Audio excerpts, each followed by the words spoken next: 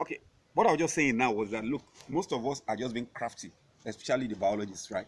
You recreate the natural environment and deceive the fish in quotes to think it's natural environment to make things happen right in your compound. For catch, it's about five things, 5 to 6. The fourth deceit is to give them the impression, that there is food, and the food is the plantains.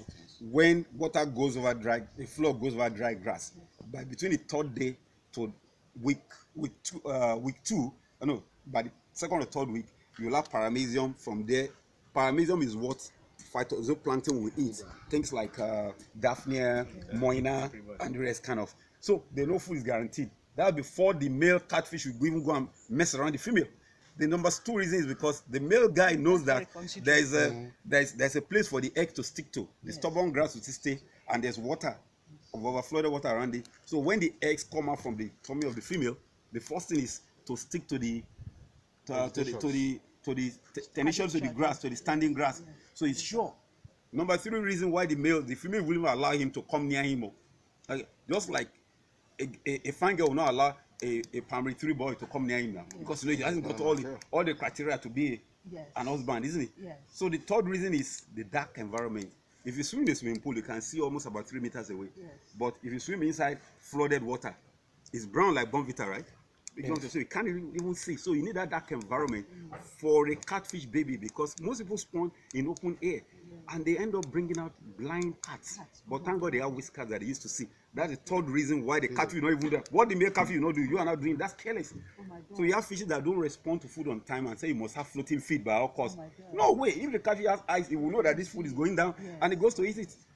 So it's our own doing that wasn't floating food. Then number four reason why the male would even allow the female is the fact that once rain falls, just like all of us too, if you read O.A. Lawal economics book, that population increases around, is it January, February or so, when people are kept inside their house during the rainy season. Husband and wife are together, just looking, doing nothing. What are they do? Are you getting me?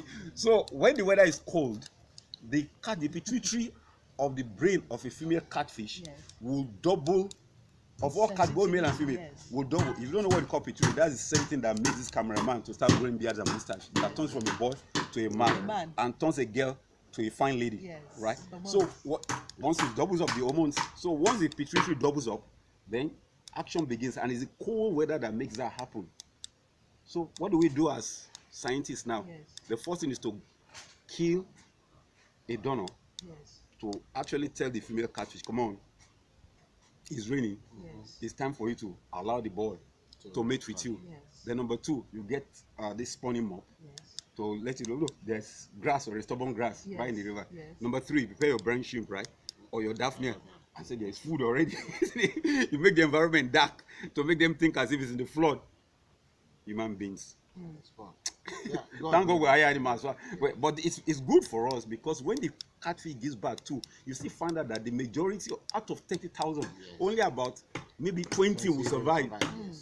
Too many, everybody is the enemy. Frogs, toads, you know, all the dangerous fishes and co. So for you to survive, you know the meaning. It's crazy. It's like that for us too now. I hope you know that you alone can fight Africa now. Yes. They say from you, one man's ejaculate can actually have 830 million sperm cells, right? Yes. If they take it and inseminate, this guy recording for me can actually populate Africa. Father of Africa. So I wonder, so we're so lucky that I survived. Yes. Now only survive, and you're even selfish, you're not a twin. Now that you allow a triplet. Yes, sir. Look, I think it's enough, Sha. You imagine the rest. I'm a twin.